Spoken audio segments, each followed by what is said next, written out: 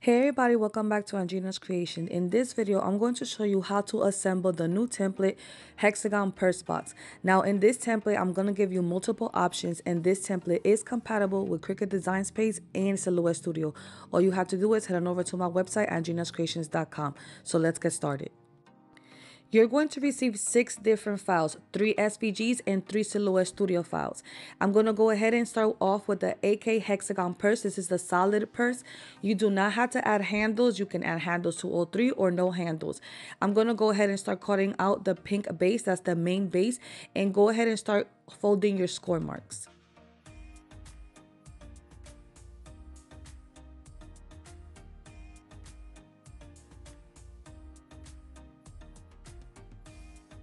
After you are done folding over your score marks, your next step is to go ahead and grab those teal pieces from the template. Those pieces, you're going to cut it out on metallic or glitter cardstock. Number one thing here is about the hexagon. You keep rotating the pieces to make sure it aligns correctly and it's all facing the correct way. After you are done gluing this, we're going to go ahead and over to the next step.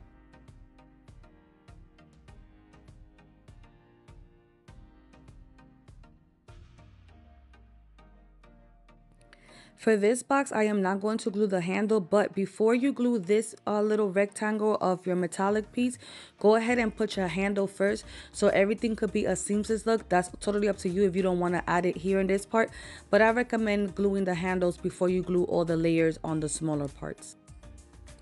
Now we're going to go ahead and grab the lavender pieces from your template and glue these pieces on top of your metallic or glitter cardstock. Again, make sure that you're rotating these pieces to make sure that everything is aligned correctly. As you can see here, this one actually is not aligned correctly, so I actually took it off and rotated and glued it the correct way. Make sure that your hexagons are all pointing the same way.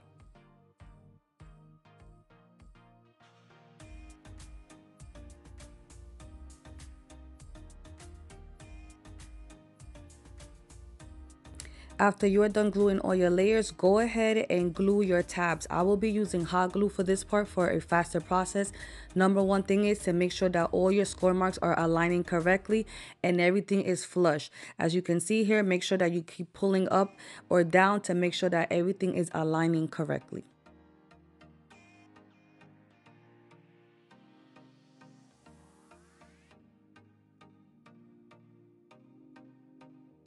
Now your first box is completely done. You can go ahead and decorate it even more, adding 3D images in the front or a font, whatever you would like. Here I'm showing you how the 3D images work. You will just do a print and cut of any image of your choice, and you're going to create offsets off of that image, either Cricut or Silhouette Studio. Just an offset, and then you're gonna do put 3D foam tape behind each offset. You're gonna layer it on top of each other, and then you're gonna layer that on top of your box or anything that you're designing. That's it. That's how easy it is to create 3D images.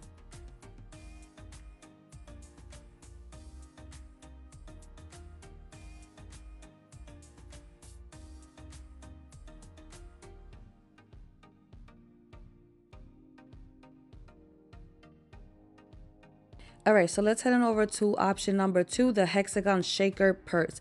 We're going to start with the first pink base, that is the main base, and we're going to go ahead and cut out all those pink pieces first. Once you do that, you're going to go ahead and score over your, or fold over your score marks for the pink base.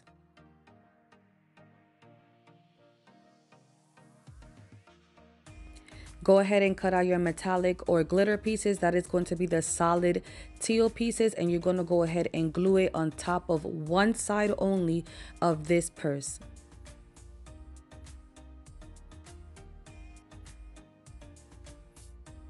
Now remember, I said if you will be adding handles to the purse, glue your handles before you add this gold piece right here. I actually forgot because while I was recording this video, I was on TikTok live and I was talking too much and I literally forgot that step. But that's just a personal preference on my end, all right? Now remember, when you're gluing your hexagons, make sure that you are rotating, that they are aligning correctly. This one right here is the lavender solid piece, the second layer that you will be gluing on top. The 3 long strips on your template, those are your straps. You can decide if you only want the main base. You don't have to add the layers. You can add only the first layer, or you can add both layers and just glue them on top of each other. Again, these are optionals, no handle, 1 layer, 2 layers. After you glue all your layers together, go ahead and put that on the side because you don't glue it until you close the box. I am using a bone folder. I'll leave the links down below of all the items that I'm using and also the links for the images that I'm using. But I use a bone folder to give it that curved texture or that curvature on the handle. I'm showing you here that the next pieces should be the lavender pieces, which is the second layer, which you're going to do a print and cut, or you can use paper pads from Joann's or Michael's, Hobby Lobby, and so on. Now, here's the mistake that I did. I am gluing these pieces, and remember I said do not glue these pieces until you glue the handle. I'm like, come on, Andrina, you're messing up on this video, but you will see later on that you're not going to see that piece. Go ahead and cut out the white hexagon piece. That's going to be the print and cut or any decorative cardstock you want to add in here. This is what you're going to see inside of your shaker.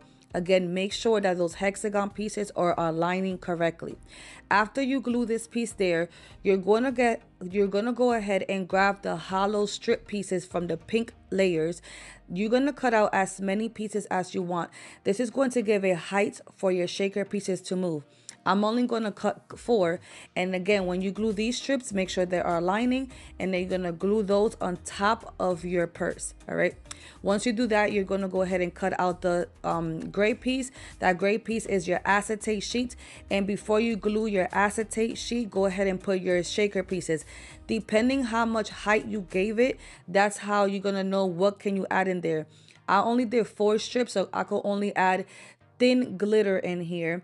And I am going to be using 3-in-1 beacons glue for my acetate sheet. That cute little spoon, I got it from TJ's Magic Touch.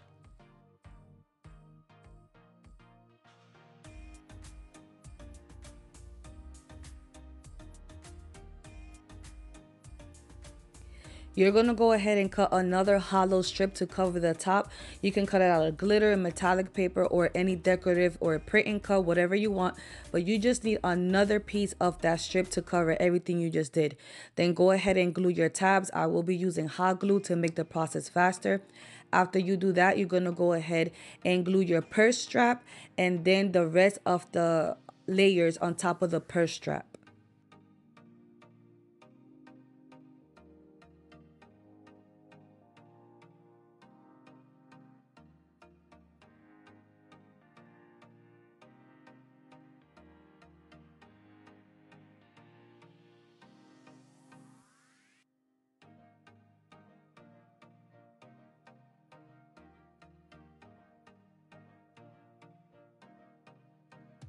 I'm doing the same thing here. I'm putting an image in the front, a 3D image. I'm gonna leave the links down below of where I got the images from.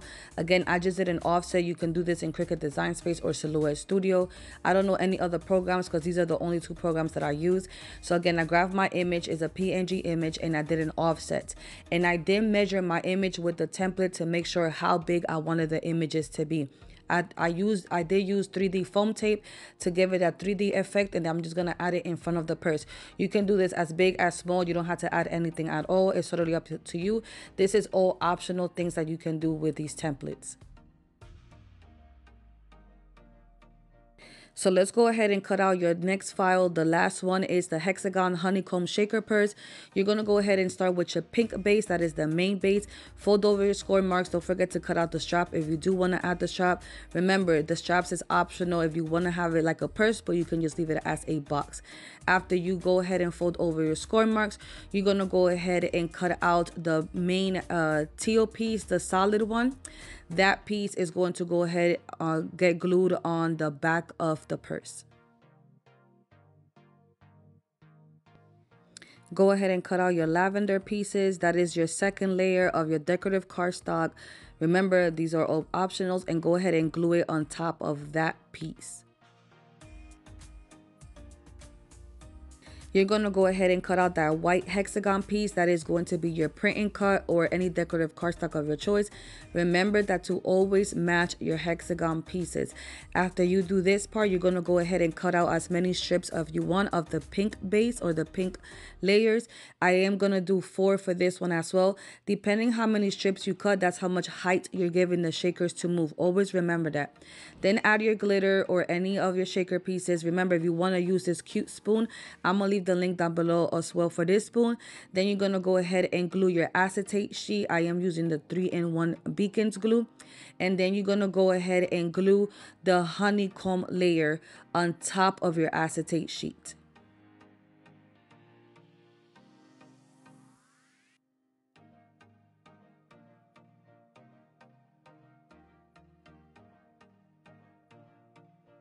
On this template, I added a honey drip. If you do want to use that part, go ahead and cut it out of any color cardstock you want. I did use gold metallic cardstock, and you're going to go ahead and glue that in the back of your box. You can also do it in the front, but I'm doing it in the back to give it that extra touch. Then you're going to go ahead and glue your tabs together. After you glue your tabs, you add your handle. For this handle, I only added 2 pieces, but if you want that extra layer, you can go ahead and grab it from one of the other files you have. And then after you glue your handle, you're going to go ahead and glue those layers that go on the side. So with this box here, you kind of notice what I was talking about with the first 2 files, that I like to add the handle before I add these 2 layers. I just like that look better because it gives it to me a more seamless look. But if you did forget like me at the beginning and you glued 1 layer already, it's perfectly fine. Just do what best works for you. For this box, I'm doing the same thing. I did cut out a teddy bear image, and then I did create offsets, and I also created an 3D name. The same thing with this. You would just type any word you want, and after you type the word, you would just create offsets around the word, and that's how you do a 3D image as well with the fonts.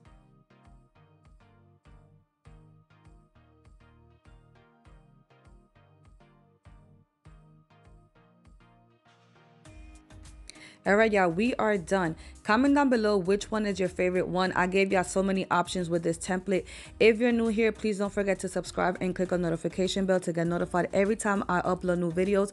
Don't forget to like, don't forget to comment, don't forget to share.